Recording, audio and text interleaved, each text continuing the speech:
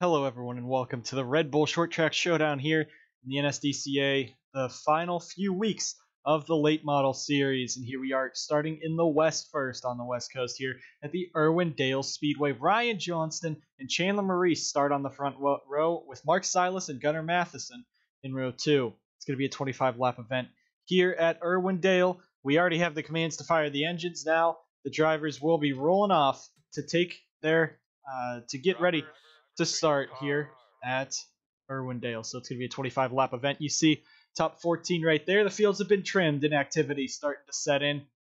And a lot of drivers will start losing their rides soon and being kicked out of the series. So as we get ready for season number 4 coming up soon, we're ready to say thank you guys for watching here on the NSDCA. Johnston leads us down. Chandler Maurice on the outside. Then Mark Silas, Matheson, Phi, Mills, and then Wheeler and Head, your top 8 coming on through turn number 4 here, coming down this long front straightaway. 20 cars in this field. Green flag is out here at Irwindale, and Chandler Maurice with a very large jump on the field. Jose Mills already making it 3 wide. He is driving for that 46 team that he's driven for all season long. He is looking for his second win in a row. Look at Ethan Head in that 33 car, already up to the top 5, looking to win before his counterpart in that champion number 33, Irving Allison.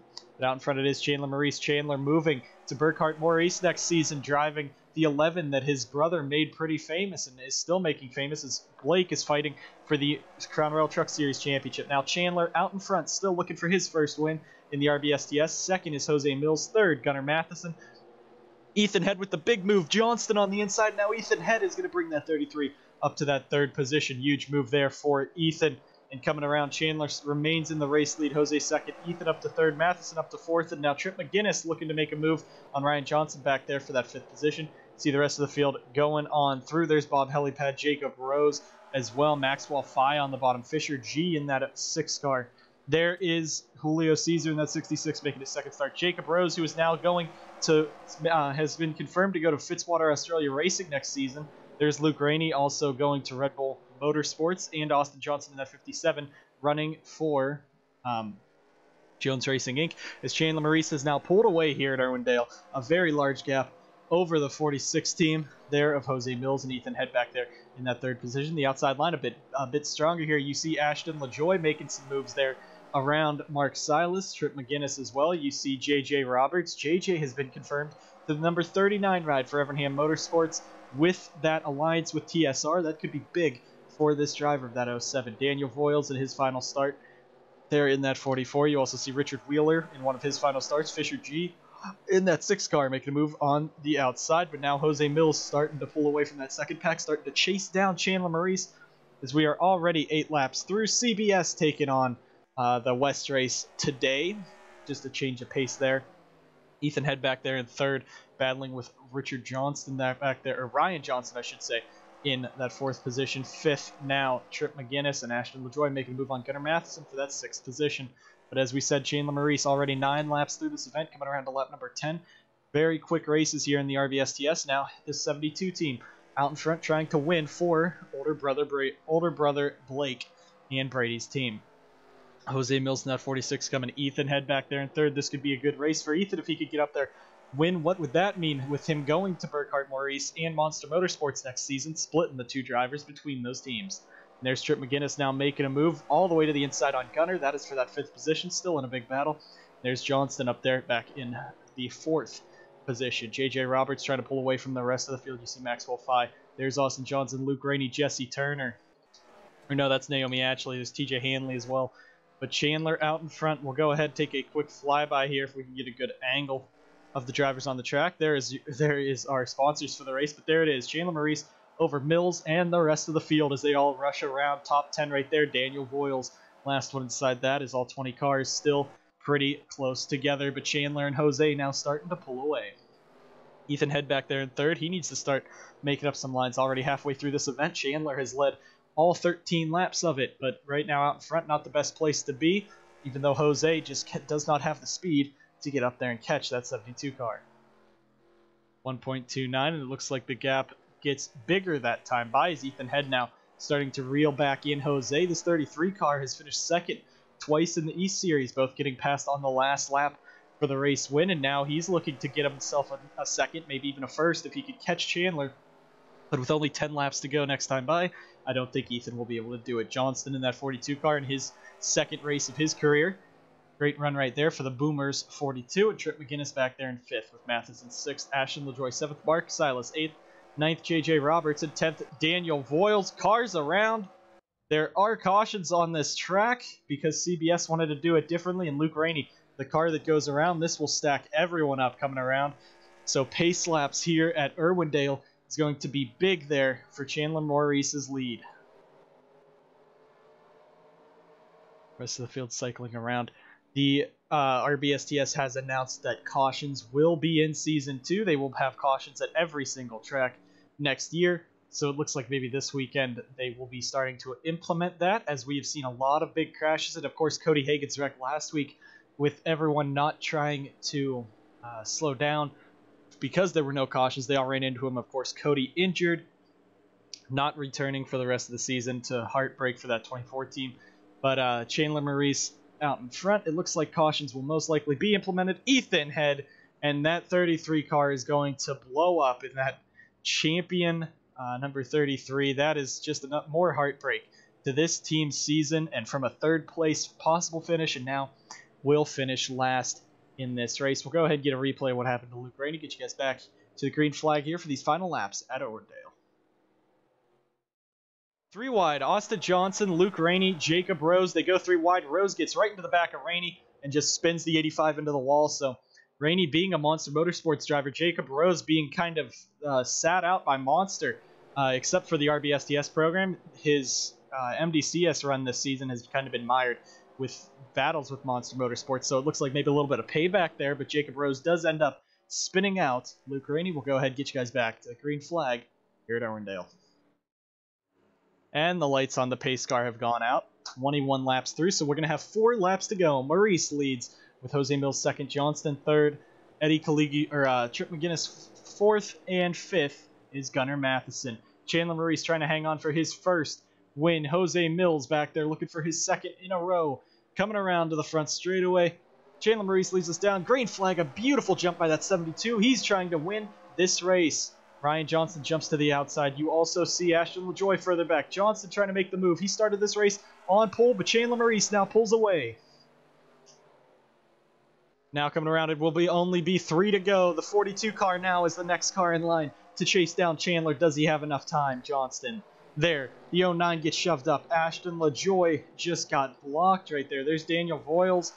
Julio Caesar also in the mix there. Austin Johnson further back. But coming around, 2 laps to go for Chandler as he has just launched away here at Irwindale, looking for that first win. Could lead all 25 laps. But Johnson is coming. Do not count that 42 car out. It's a pretty strong team. The 46 is also back there. Now coming around to the white flag here at Irwindale. 42 of Johnston has really caught him, but Chandler's trying to hang on one last lap around this track.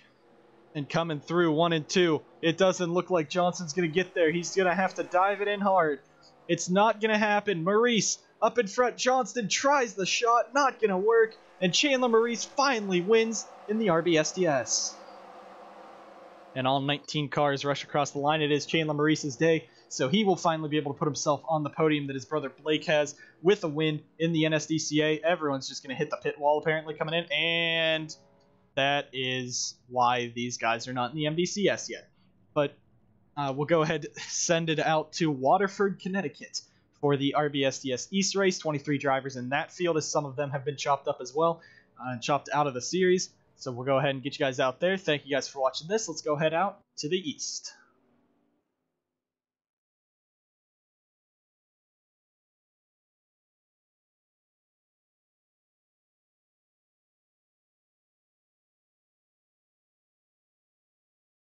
And now, after that exciting finish there in Irwindale, we head to Waterford, Connecticut for the Waterford Speed Bowl race. 20 laps around this short half-mile. Austin Murray for Orange Auto and Matthew Brown for AJR, 2 of the powerhouses in the NSDCA Red Bull Short Track Showdown Series start on pole. And you see Anderson Reed and Stephen Wallace Jr., Cody Goforth, Nicky Morris, Irving Allison, Anthony Lehman, Christian Holder, and Luke Rainey. The top 10 drivers have the commands to go. Let's go ahead and head down trackside as we get ready to race here at Waterford. So Austin Murray, the engine's fired, and the 99 team is going to roll off on pole, but the question is, can they stay there? 23 drivers in the East Series. The East Series is kept up a lot more with the activity, which is good for everyone, but it is Austin Murray looking for his second career win this season. You also see Irving Allison back there in 7th to 33, almost finished the top 5 at Irwindale, but blew up. Now at Waterford, Irving trying to come back, coming around for the first time. Austin Murray, it's a 20-lap event here. Austin Murray, Matthew Brown lead us down. We're racing. Green flag is in the air in Connecticut. Into the corner already. They all get going. Camera angle's a little wonky here, so we'll have to make do with what we got. But Austin Murray jumps out into the lead. There's Anderson Reed coming off of a win at Pocono in the Mountain Dew Custom Series for Evernham Racing. He's already moving himself up into second. There you see Cody Goforth also. He won, I believe it was last week, at Memphis. Anderson Reed sliding all the way up the track. You see the field going all around now, and Austin Murray pulling away in that number 99. For the back, you see Nicky Morris going up the track. These guys are going to be real aggressive here. There's Stephen Wallace Jr., who's hired to drive this two-car. No, Stephen Wallace Jr. is going to Cloud9 Autosport next season to drive, I believe it is the number 94, so that's great for him to do. Him to see Cody Goforth, I believe, going to Red Bull Motorsports. But it is Austin Murray, the Onge Auto driver, who is gone, absolutely gone here at Waterford, and already through this event, 5 laps through. You can see the flyby there as the field goes by. One car into the wall.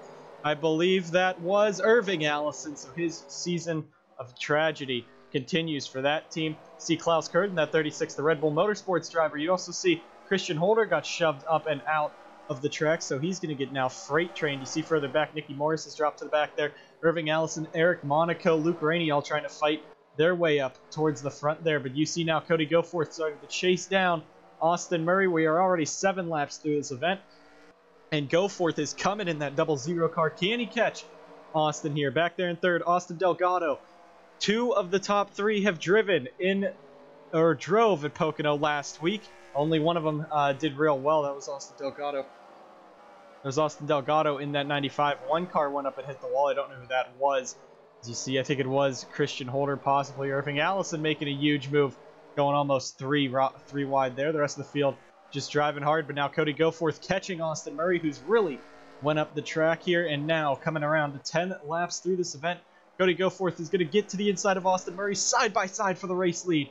Coming out of turn 4. This is a very fast track. These guys running pretty fast. And the slick track, a lot of cars are starting to lose some grip. But these guys still running as fast as they can. No one's spun out yet. No cautions yet. But Austin Murray now has Cody Goforth and soon Austin Delgado catching him and being right up there. 4 drivers. The top 5. There's Jeff McReynolds in that 08. The top 5 all confirmed to run the Mountain Dew Custom Series next season. McReynolds in that 08 dropping to his own team, McReynolds Family Racing. Austin Murray is going to Onge Auto. Cody Goforth to Red Bull Motorsports. Austin Delgado, I believe, could be going to the FAR team or Cloud9, but he may just stay in the RBSTS, and the 2-car of Stephen Wallace Jr. going to Cloud9. But Austin Murray, 13 laps through this event now. As we got on to lap number 13, he's starting to pull right back away from Cody Goforth, but that 99 really losing it on the track. You see he's kind of running outside of the dark gray area, the groove here at Waterford, and that's kind of screwing him up right now, letting Cody drive right back in, but maybe he's just trying to get a show going. But now Cody Goforth looking to attack Austin Murray. Delgado sliding it all around the track. Now Goforth to the outside line. He's trying to dirt track it. Goforth into the wall, and now that puts Delgado, 2 of the Onge Auto drivers. 1-2 with Delgado now into second. And these drivers you see there is Austin Murray. Then second, third, fourth, and fifth, all in a battle. Klaus Kurtz 6th, Alex Peters 7th, Reed 8th, Brown 9th, and that is Bouchard going to Pedal to Metal Racing. He's back there at 10th. As you see, lap traffic could be coming up to these guys as Austin Murray continues to hold this race lead, coming around with only 4 to go this time by Murray. Out in front, he's just trying to hang on for his second win of the season. And you see that 42 very, very far back. Go forth with that damage has dropped all the way to that 5th position. But as they fight there's the 2 of Stephen Wallace Jr. Jeff McReynolds for Jones Racing Inc. He's moved himself into that 3rd position. Great run for this 08 team. He's up there in that 3rd spot. But now there is Mike Cook in that 09. He might be an issue for Austin Murray to worry about. 2 laps to go at Waterford. 42 of Delgado trying to chase him down. Murray out in front. We'll go to the large spectator cam. You see the white flag is going to be flying in the air here as the field is rushing around. Austin Murray coming to take the white flag here at Waterford. And into 1 and 2. He just has to run it nicely. Delgado has a lot of time he has to gain up in this final corner. As long as the 99 doesn't put it in the wall, he's clear. He dives to the inside of Mike Cook. It's not going to matter, though. Austin Murray, 2nd career win in the RBSTS. Delgado 2nd. Stephen Wallace Jr. 3rd. Cody Goforth 4th. Jeff McReynolds just beating out Klaus Kurd for 5th. You see the rest of the field as they go 3 wide coming back to the line there. And a big pack of cars back there. All those guys have been getting it into the wall. So it is Austin Murray taking home the win here at Waterford. Congratulations to that team. We'll see you guys later this week, Talladega week for the Mountain Dew Custom Series and the Crown Royal Truck Series. See you guys then.